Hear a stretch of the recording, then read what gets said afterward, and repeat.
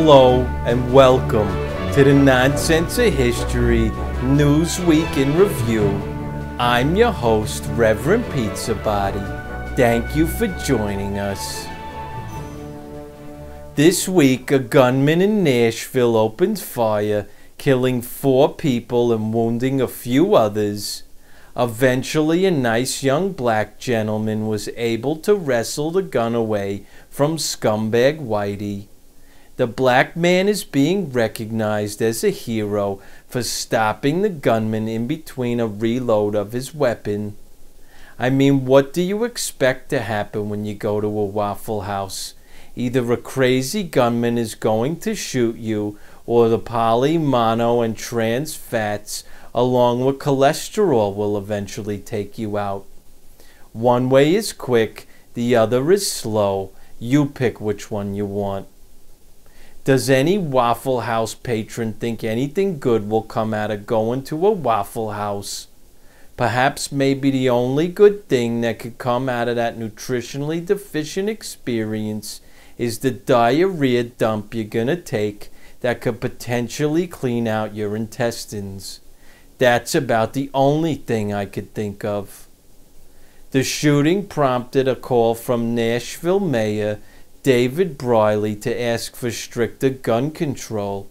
Perhaps Mayor Briley should be asking for stricter Waffle House control. I mean, how many Waffle Houses were complicit in making a fat older man bend over and gasp his last breath as he clutches his heart trying to say his last dying words, but he winds up sounding like a retarded boy who just wants a milkshake? After all, gun-related deaths are only a fraction of heart disease deaths in this country, so why don't you chew on that, Mayor Briley? Moving on to other related murder news, the Golden State Killer was finally caught this week after a multi-decade-long search for the killer. Police were able to arrest the Golden State Killer after an online genealogy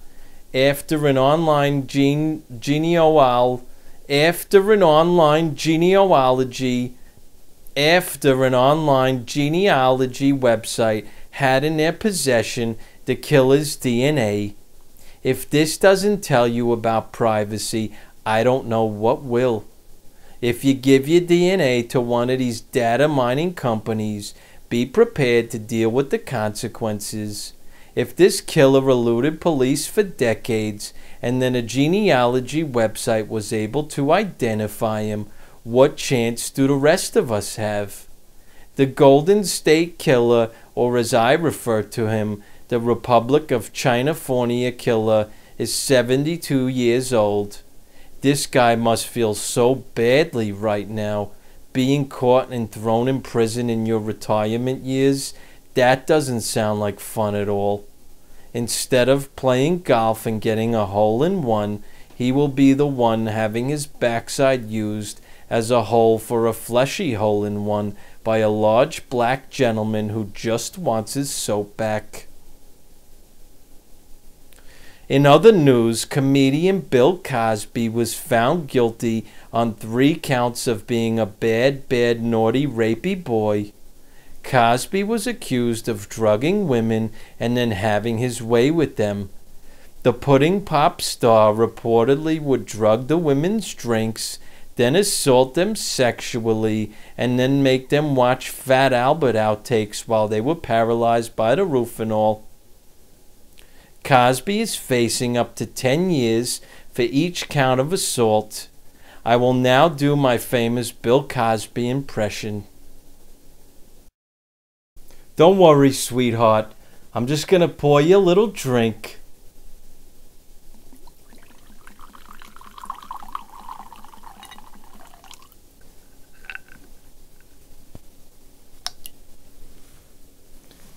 Hey, hey, hey. Come get your drink, sweetheart. In entertainment news this week, the Duchess of Cambridge, or as I like to call her, some broad who got royally lucky, gave birth to a 3rd child. I mean, can we please stop calling these tyrants royalty? This is the so-called year 2018. The United States and Great Britain are supposedly free nations. Why do we refer to these tyrants as royal queens and royal families? These are modern times we are living in.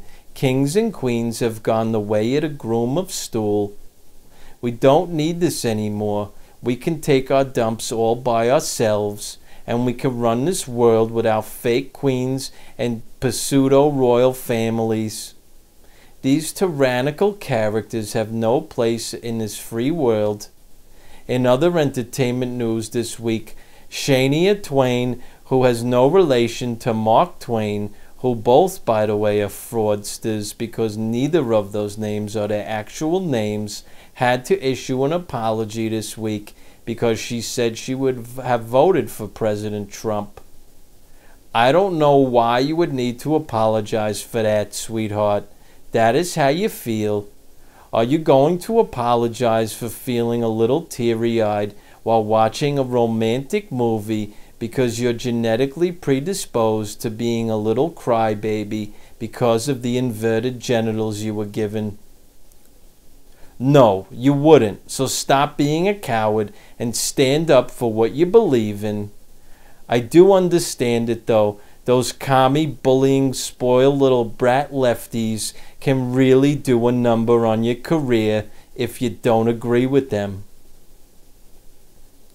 Moving on to sports. Blacks, basketball, whites, golf, baseball, and hockey, and no football because the season is over now. Moving on to weather now. On much of the East Coast, the weather will still be somewhat chilly at night and not so warm during the day. Dampness and humidity will be evident on most of the East Coast's ass cracks, as it's terribly difficult to keep a dry ass on that side of the country. On the West Coast, we will see more sunshine with moderate temperatures.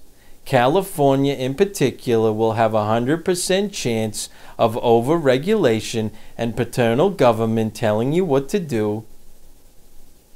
The middle of the country will be somewhat warmer than last week, which isn't a surprise because that's what happens when you get close to summer.